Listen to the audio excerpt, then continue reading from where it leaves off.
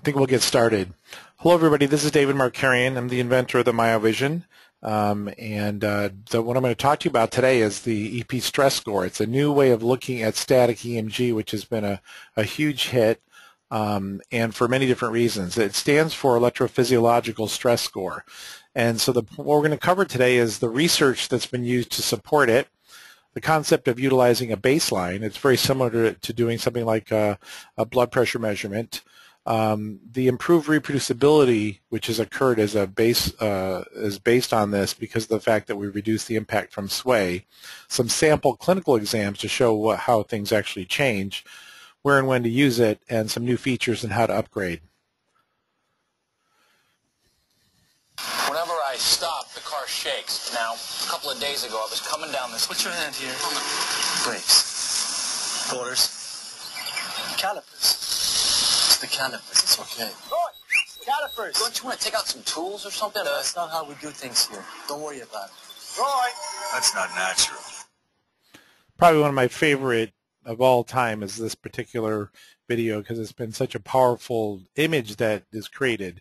We don't really want to be this to anybody, and so probably one of the best things about utilizing technology like this is the fact that we don't have to be.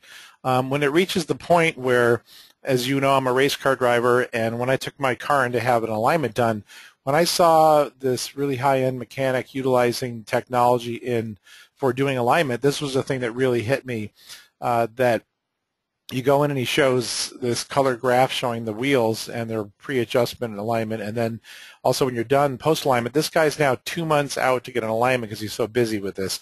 I thought it was kind of funny that they use the same terminology as we do, making the adjustments, which shows in the computer. Pretty cool. Let's see.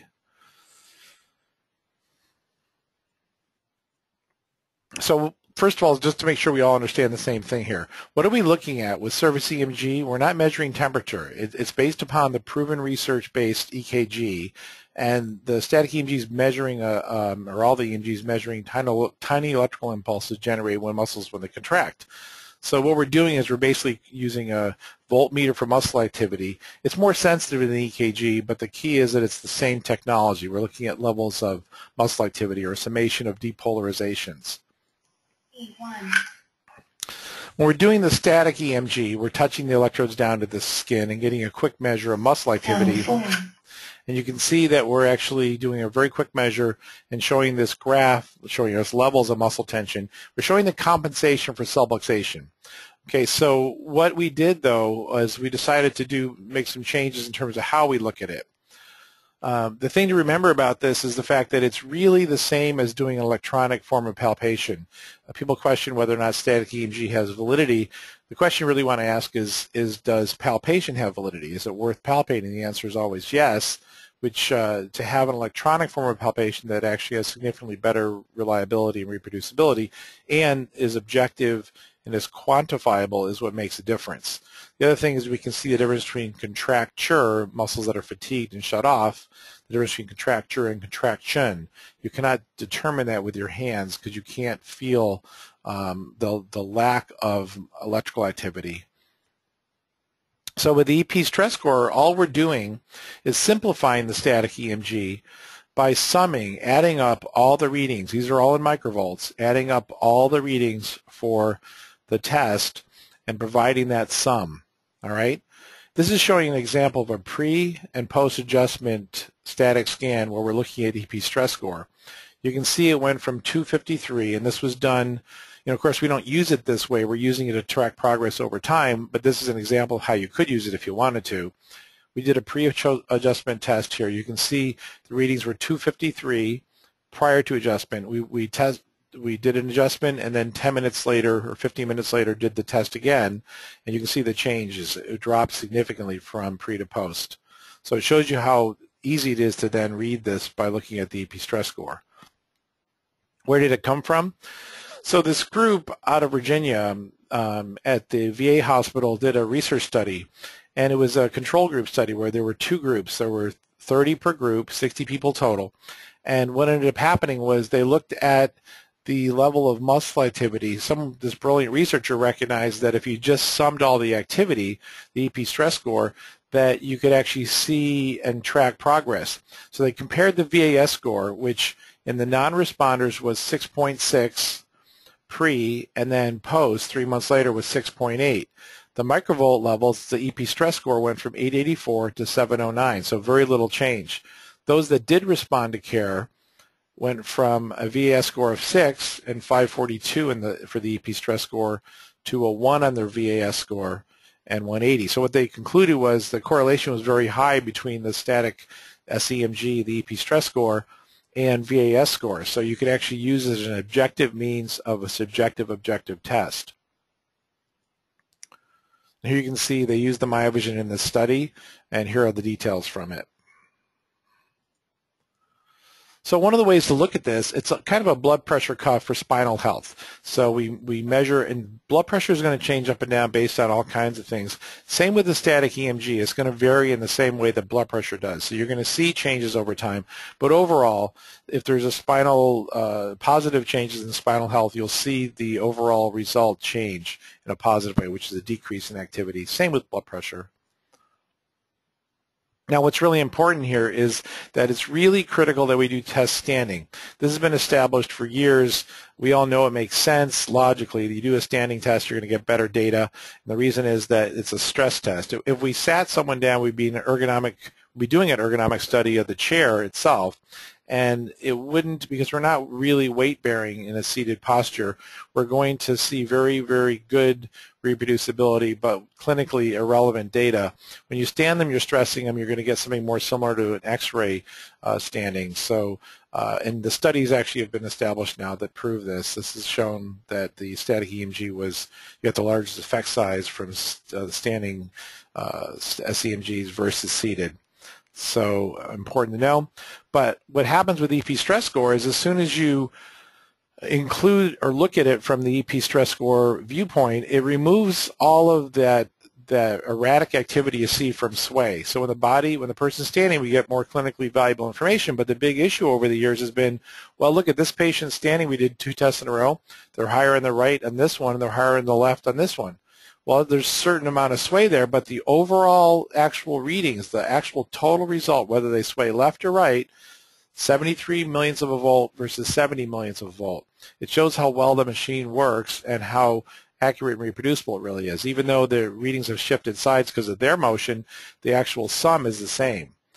This is also true. This was a challenge done in front of about 150 people, and you can see a full spine test, 244, 254. They were off by 10 millionths of a volt in 2 tests, and again, the arrows pointed this direction on this test and this direction on the other. So when you look at the EP stress score, suddenly it all makes sense and reproducibility is very clear. Interpretation is really simple. When you use the EP stress score, it allows you to provide a single number to the patient. Now, there's 2 other things you have to be aware of. It's good to look at these. Low readings overall. The low readings are chronic fatigue. The muscle's in fatigue in general. It could be normal, but when you see readings high like this that drop down suddenly, this is something to be aware of. This could be your worst area is the lowest readings and the highest readings. So other than that, we look at the EP stress score first, and then we look at the actual readings and say, okay, this is our area of concern here, very high readings. We also have very low readings. This was an individual with a herniated disc, and you can see the muscles are in fatigue from firing on a continuous basis. This is a contracture state that we talked about. But we can still track their progress with the EP stress score. It makes it easy. Now, this is the concept. We want to gather a baseline. So we're taking a baseline on the patient. This is our initial test here when they first come in. You can see it's 175. Now you're going to see basically 2 conditions out there, the acute and the chronic. The acute, you're going to see the EP stress score is going to be high when they first come in, and it will start dropping over time. And here they are over 5 months. You can see the change from 175 to 88. You can see it in the graph too, but this gives you an actual single number to make it easy to understand. The second case you see is the chronic that comes in. Now this isn't a great example of chronic, but it still shows some areas here and here where these are shut off from being in chronic fatigue. The readings start out at a level that's a little lower. They go up after your re-exam or at your re-exam. You can see it went to 316, which is not quite double, but almost. and then it drops back down again over time. This is at 6 months. You can see how it's balanced out now. So these are the kind of things you see is they're high on one side, there's lower readings to start, they go up, and then they balance out over time. This is a common thing. So these are the two conditions we typically are seeing clinically, and these are real tests on real individuals. Just to show you some common problems, just to keep you aware of this. When you see, this is just a reminder for those, when you see high readings in the mid-thoracic, mid to upper thoracic, that's typically caused by head forward position. It makes you look like a great doc when you point out to the individual, hey, you've been working on your laptop too much, get a monitor and keyboard. And when you're at work, make sure to get the monitor high up so your head's back and kind of help the patient with their ergonomics. So one of the things you'll start noticing a lot of these days, especially with laptops and smartphones, we sit with our head tilted forward, and it doesn't help this head forward position issue. Another one we're seeing continually is when you see readings that are super high in the upper cervical, ask them if they have any issues with grinding their teeth, bruxism, or TMJ. You'll be surprised how many of them do. These really high readings correlate highly with TMJ issues. So it's something else you can be aware of, some subtle little things about the static EMG I'm adding. Now, as far as the recommended use for EP stress score, I don't recommend it for doing screenings, and the reason is it doesn't really mean that much on its own. It's best to use in the office for tracking patient progress. You can see where they start and where they're going over time. You can send it in the eScan. eScan is great for sending all this information to the patient because they get it on their smartphone. A byproduct of eScan was that they received it 3 times. They received a reinforcement for your message 3 times, which is by getting it on their smartphones. No app required. It's just sending email, getting it in their on their iPad, and then also getting it in their email. Make sure you use the same test for all. So if you can do full spine tests, do a full spine test or a quick screen, but do not do both. You can't mix them. You can't compare tests, obviously, unless they're exactly the same test. So if it's the quick screen test you're doing, then great, stick to that. But choose your test when you're using the EP stress score.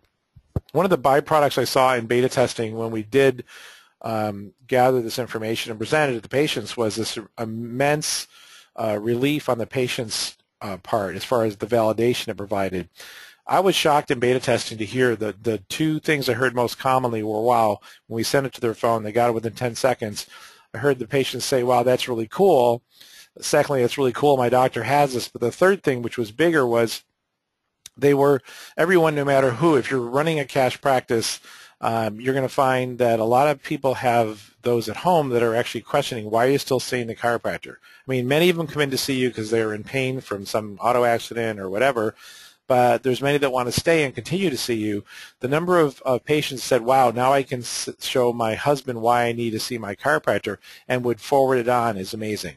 The other thing I saw them do is they put it up on Facebook, and they were showing this to their friends and family, and they would put the tests up on Facebook. They would also forward them to friends and family. You go to dinner after seeing you, and they would show it to whoever they're having dinner with and show them, this is me right now. I was amazed at that. And having that information on your business down here is like having an electronic business card. You can change this message to say whatever you want to. So a very powerful way to get the information across. As far as the new features in the software, there's some really big changes that have occurred. You can play with the colors on the back graph now. The blue, you can actually make it so that it's darker or lighter. If you don't want to print, if you're printing these still and you want to reduce the amount of ink, you can make it black and white. You can change the depth to blue. The battery life's improved dramatically. What's happened there is that we found individuals that are getting really poor battery life, it was because they were talking to patients while they were doing the tests. So I implemented a battery saver feature where they shut off, the device is actually shut off after a fixed amount of time, which you can set, which is saving tremendous amount of battery life because all you have to do is hit the buttons, turn it back on again, but they aren't sitting on while the patient's being tested and you're talking to them. The speed has improved dramatically. I've made AutoScan significantly more sensitive as far as its ability to store data at a specific amount of time. So it's actually very quick at settling now. You'll see a huge difference, probably about 3 times faster than it was prior. The software also looks very sophisticated. The e-marketing VE scan obviously is a big deal. That's been a real big hit. But I just wanted you to know these new features are all in the feature pack B, or the eScan plus EP stress score software. Again, I pointed out about the eScan, that you can use this as a great way of having an electronic business card. And it also saves a ton of paper. We're assuming now, by looking at the way when we add up how many people are using this machine, we're saving about 300,000 pages of paper a year at this point, and maybe even more. Now, for those, just so you're aware of this, for those that are doing PI, if you haven't heard, it's become a really big deal. You get paid on this. It's been a huge hit with attorneys. I personally did a presentation to a subgroup of the Bar Association here in Washington State, which led to all these changes in terms of the integration. We've won more and more cases with this. People are being paid on a continuous basis. Very little issues with reimbursement at all, about $250 a test. But what's really cool is that I changed the software so that we actually show pictures of the body in motion, showing what's actually happening, and it makes it very easy for everyone, from patients to attorneys, to understand, and it's been really powerful in the courtroom having these type of graphics. In addition, the software does an output, so when you actually are in the software and you're performing a test, once you actually have the test results up, let's say we have a dynamic test, we have it up, you right-click, go to interpretation, and it generates, by clicking on the template, it generates an interpretation report, which looks like this, filling in all the details with the patient and showing a nice picture showing how we did the test itself, showing normal graphs, and then also, to make it very simple, you just select what you see on as these drop-downs. You can select normal, moderately, or abnormal. And at the bottom, you'd go down here, put your own conclusion in. You're done with this interpretation in about 5 minutes. You could store the template with your own signature in it, save it as a PDF, and send it off to the attorney or whoever it is that needs it. So a very quick way to gather that information. So in addition, you've got all kinds of changes as far as the software. You can go to the settings, setup, general. You can change the colors. You can change the colors of the graphs. You can change the hold on a second. We can go in here and change the message in eScan. You can make it say whatever you want. Here's where you can put the message. You can change fonts, the colors, whatever you'd like to change. It's all in here. We can go to Setup. We can go to Static, and you can see in here you can go to EP score, change the colors you want to use for the EP stress score. You can also change the size of that number on the graph itself. You can select all the different things to show. You can change the background graph image itself. It makes it very simple to do. What's really cool is training links here.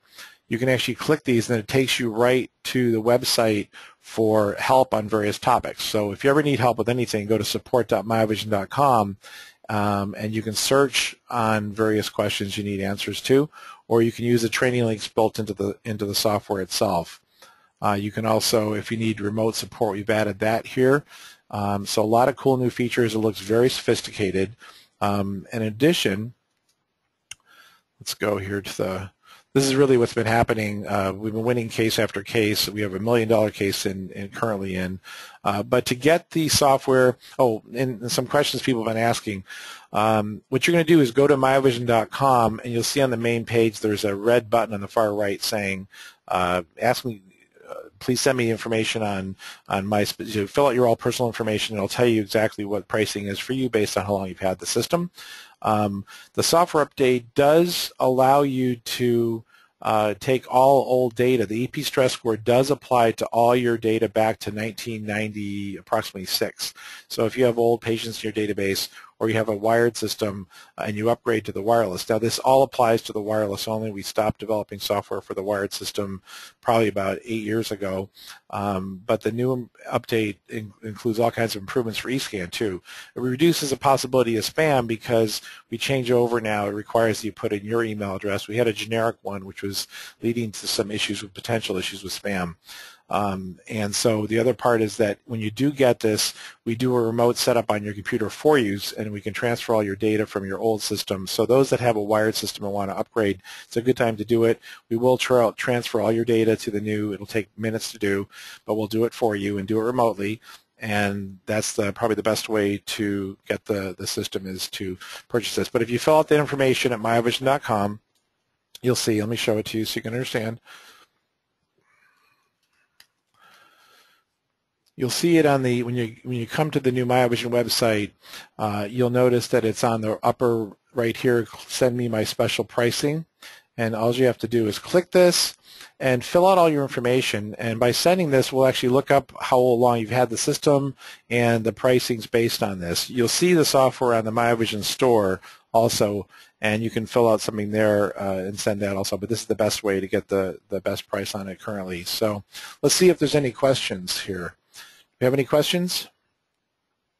Anybody have any questions? Let's see. Okay, great. What I'm going to do is I'll try to, let's see here. See if I could open this up for questions by using the audio.